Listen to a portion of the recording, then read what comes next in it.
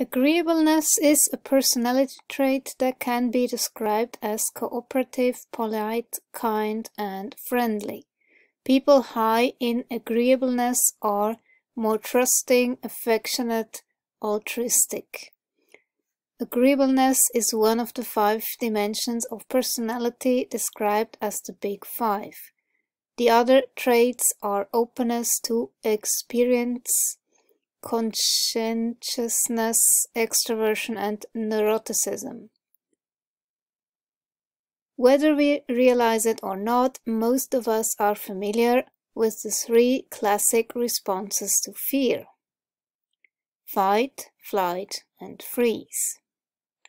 When our brains perceive a threat in our environment, we automatically go into one of these stress response modes. From an evolutionary standpoint, these responses have served us well by allowing us to respond quickly to threats and get to safety. But for folks who have lived through prolonged exposure to abuse or trauma, often referred to as complex trauma, the threat never feels like it went away, leaving many individuals stuck in different stress response modes. Think of the person who seems to lash out in anger at the slightest provocation, fight, or the perpetually anxious person who avoids interpersonal conflict, immersing themselves in work, flight, or the individual who constantly feels defeated by their inability to make decisions, freeze. These are classic examples of fight, flight, or freeze due to trauma. But did you know there's actually a 4th response? It's called Fawn, and is a term coined by Pete Walker, a CPTSD survivor and licensed marriage and family therapist who specializes in helping adults who were traumatized in childhood. Fawn types seek safety by merging with the vicious needs and demands of others. They act as if they unconsciously believe that the price of admission to any relationship in the forfeiture of all their needs, rights, preferences, and boundaries. These behaviors may be especially prevalent when a survivor feels triggered or fearful.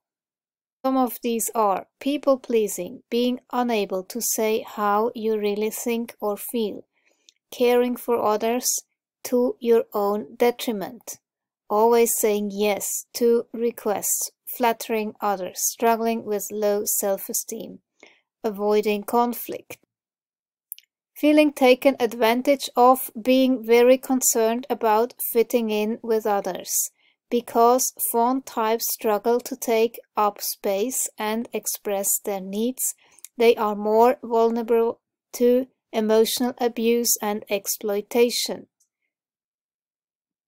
In abusive circumstances, for example, childhood abuse or intimate partner violence, abusers may suppress a survivor's fight or flight response by threatening punishment, leading to the survivor's reliance on the fawn or freeze response. When we lack the power or ability to fight or flee, which occurs commonly with complex trauma, we will freeze, appease, or dissociate. The appease response, which is also known as please or fawn, is another survival response which occurs when survivors read danger signals and aim to comply and minimize the confrontation in an attempt to protect themselves. So this is the extreme form of agreeableness. Dimension of personality, agreeableness, is one of the dimensions that most particularly differentiate men and women. And obviously, the differences or similarities between men and women is a matter of hot debate in our society. And I want to run through the science that's associated with that. Now, you remember that the big five were derived from a statistical analysis of the content of language, eh? That's kind of interesting because it means that insofar as any psychological theory in the history of psychology has been atheoretical, with the possible exception of intelligence research, which was also, the IQ is also derived statistically. Intelligence is a statistical construct, or IQ is a statistical construct. And the big five traits are statistical constructs. And what that means is that there are theoretical presumptions that went into their derivation, but it's very difficult to think of them as political, because the first hypothesis was only that the fundamental dimensions of personality would be reflected in the language, English to begin with, but then other languages as the research progressed around the world. It's very difficult for me to understand that as a political theory. You know, because if scientific findings have political implications, then you have to wonder if the biases of the researchers put the political implications into the data before revealing them as data. But it's very difficult to argue that. That happened with trait theories is that the statistical analysis suggested their existence. It wasn't until after the traits were reasonably well identified, and this really started to kick in the 90s, that we started to understand the potential biological basis and even the nature, the descriptive nature of the traits. At the aspect level now, where you differentiate the big five into 10, there's still aspects that we don't know much about. We don't know, like we don't really understand the difference between politeness and compassion. We know that liberals are more compassionate than conservatives, and conservatives are more polite than liberals. And we think that politeness is somehow associated with the tendency of conservatives to follow social rule. I started to talk to you about trait theory, and now I'm going to make a jump to biology. And that's a strange jump in some sense, because the two levels of analysis are relatively disconnected. But what's happening right now at the sort of outer echelons of personality research is that the workers at the forefront of the field are trying to integrate what's being established at the statistical level of analysis with what's known at the psychobiological level. And so this emerging science is known as personality neuroscience, and it's developed in a rather strange way, because the traits that were identified that I discussed with you, 5 traits, all emerged as a consequence of the statistical analysis of descriptors, characteristic mostly of the English language, although it's been duplicated in other languages. So, in some sense, it was an atheoretical model, right? It just came out of the linguistic data. So there was no real initial inferences about brain area or neurological activity or anything like that to drive the formulation of the Big Five model. Instead, the Big Five model came first, and then people started thinking, okay, can this be put into alignment with what we know about the brain? An incredible amount of data that's come in from animal behavioral research, and as far as I'm concerned, most of the things that we know about the brain have been derived from animal research. The animal researchers tended to be extraordinarily careful scientists. Ledoux is also he's an affective neuroscientist, so he's someone who studies emotions, mostly, again, animals. And Ledoux has done a lot to sort of add some of the pieces that were missing in Gray. Gray probably concentrated a little bit too much on a brain area called the hippocampus, which is the brain area that sort of lets you know if it's reasonable to be calm where you're currently situated. And so what the hippocampus does in some sense is compare what it is that you want to have happen with what is happening, and if the two things are the same, then you're calm. So it's a match-mismatch detector, and it has access not only to memory, but also to formulations of, say, the desired future. In some sense, that's like cortex versus hypothalamus, and you never win. Cortex does not win over hypothalamus. The hypothalamus is what keeps you alive. So it's one of the things that keeps you alive. You could do without your cortex, but you cannot do without your hypothalamus. And the connections stretching upwards from the hypothalamus, which is a very old brain area, are much more powerful than the connections coming down from the cortex to modulate the hypothalamus. And that's another indication of just exactly who's in charge when the chips are down. You know, and that's why it's so hard for you to override your basic emotions or motivational states. It's like the system evolved to keep you alive, and it's not particularly willing to give up control, in a sense, given that your survival is staked on its function. So it's useful to know that, because, you know, if you pursue psychology and you stay within the human side of psychology, say, instead of wandering off into the animal behavioral research, you'll see that most human psychologists and neuropsychologists are very corticocentric. They really like to think that it's the newly evolved parts of the brain that are in charge, and that's just not right.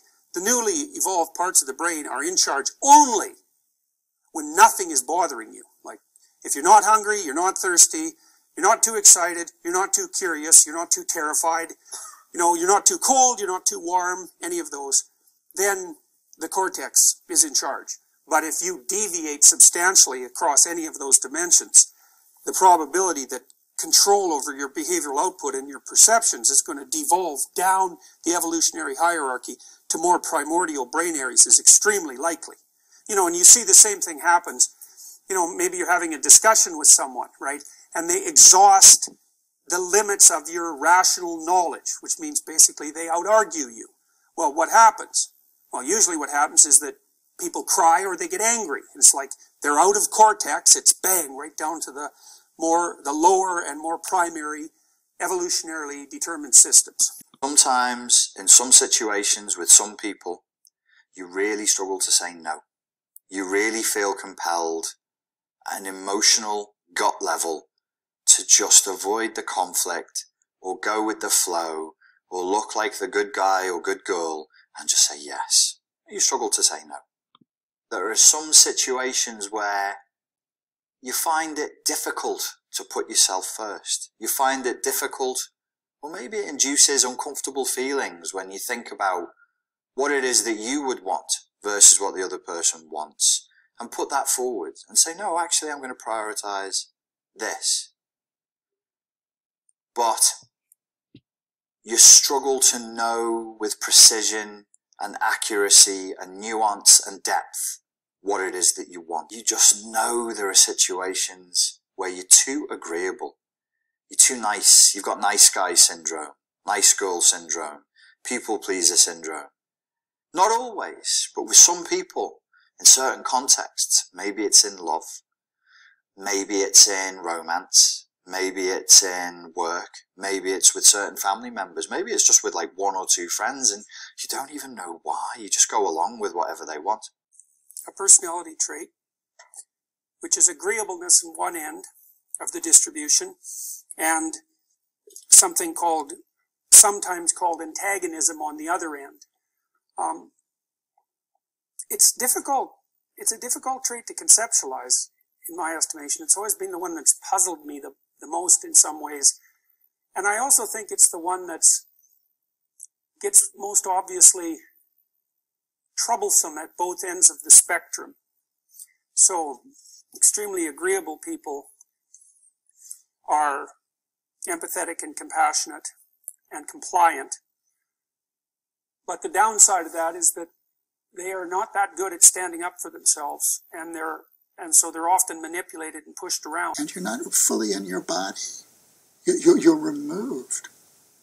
For women who've experienced rape and battering and scenes of horror, they understand the dissociated state, the trance-like state. It's part of what's explained in rape trauma syndrome. It isn't quite the same as freezing, as meaning that your body collapses and you're inert.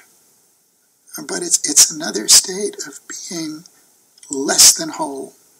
There's also scared speechless. What does that mean?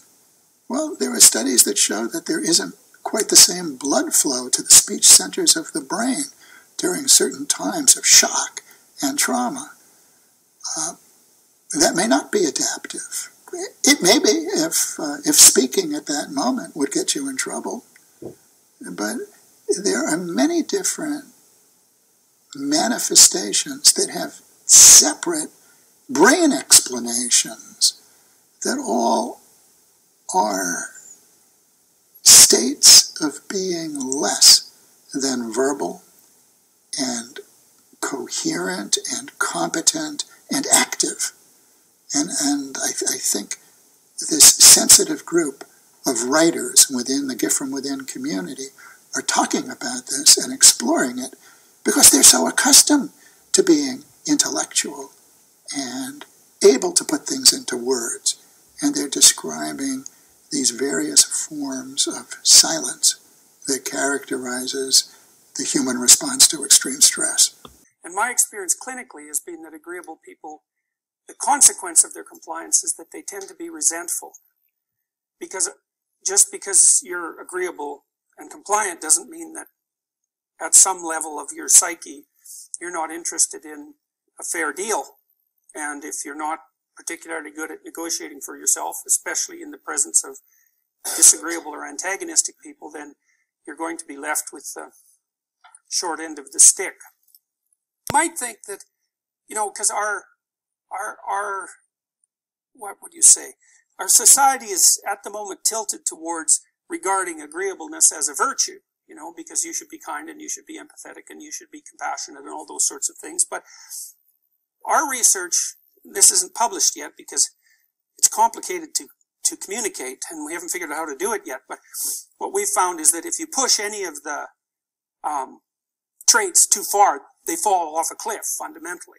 So if you get too agreeable, then you're dependent and you can't make decisions and so on. But then in the middle range, it gets more complicated because then agreeableness, where you're located on the normal distribution, how good that is depends to some degree on what it is that you are going to do. So one of the ways to think about how to maximize your success in life is to attempt to match your personality to the environment.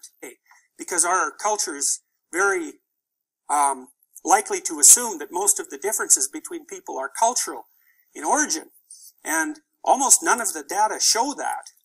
What they show is that at least as your culture becomes more egalitarian, which is hypothetically what you're aiming at, the differences, gender differences, for example, not only become more biological because you've eradicated all the cultural difference, but they also become more pronounced.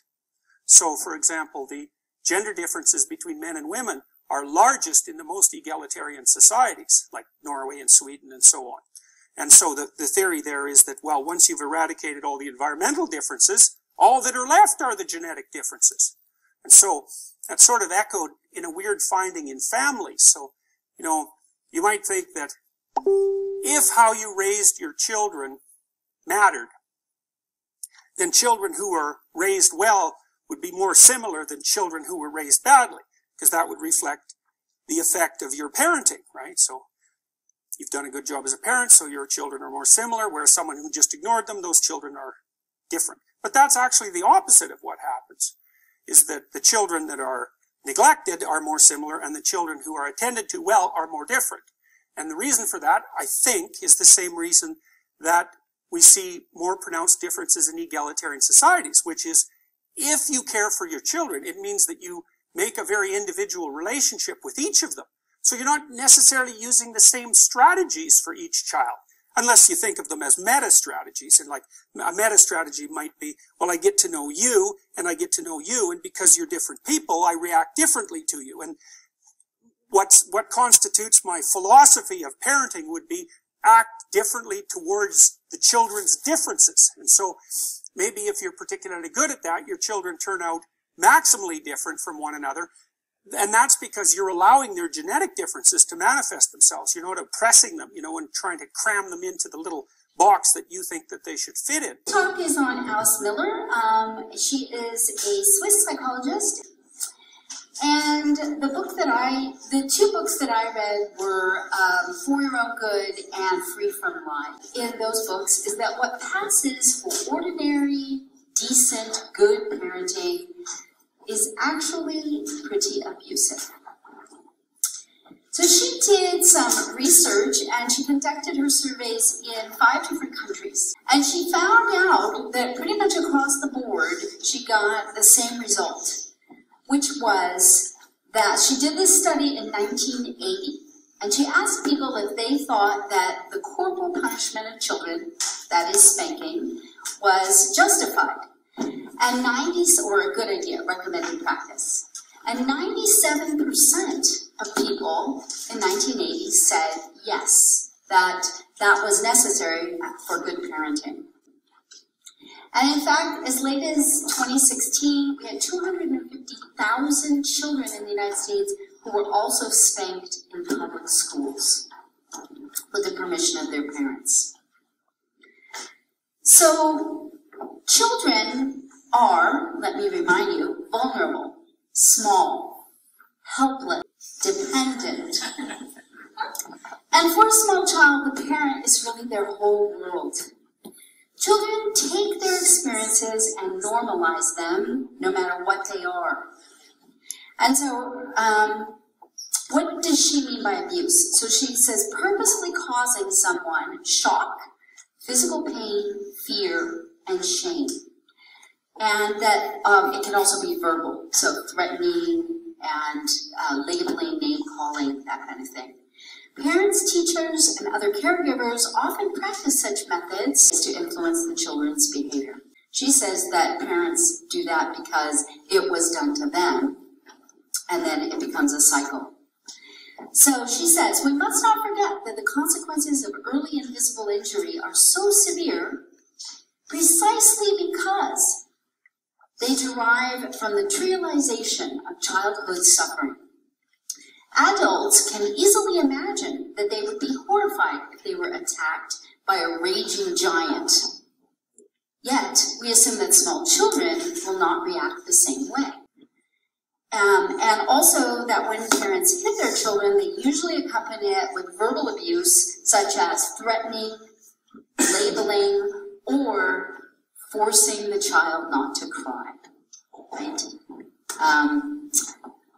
So children need loving, calm, and consistent correction, but they don't need corporal punishment or verbal humiliation. There is not a reason to hit, slap, smack, jerk, shake, choke, or otherwise lay a hand on a child in anger. And all different euphemisms for spanking is really hitting.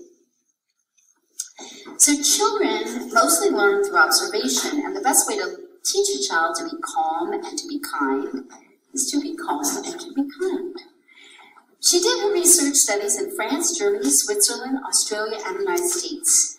Okay, that same study that found that 97% of people hit their children, she asked what age did they begin to hit their children? 80% said 8 months.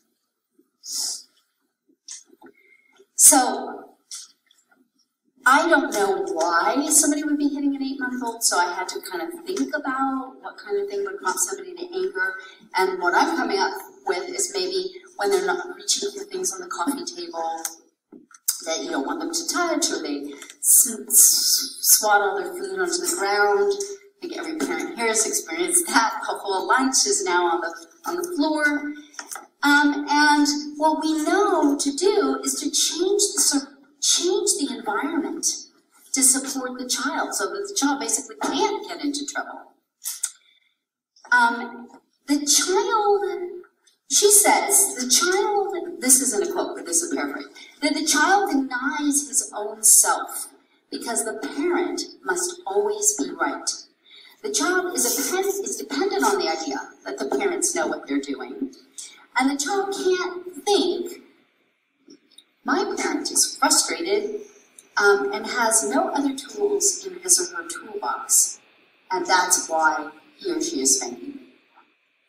So the child thinks, I am the reason my parent is hitting me, and I must deserve to be hit. I am bad.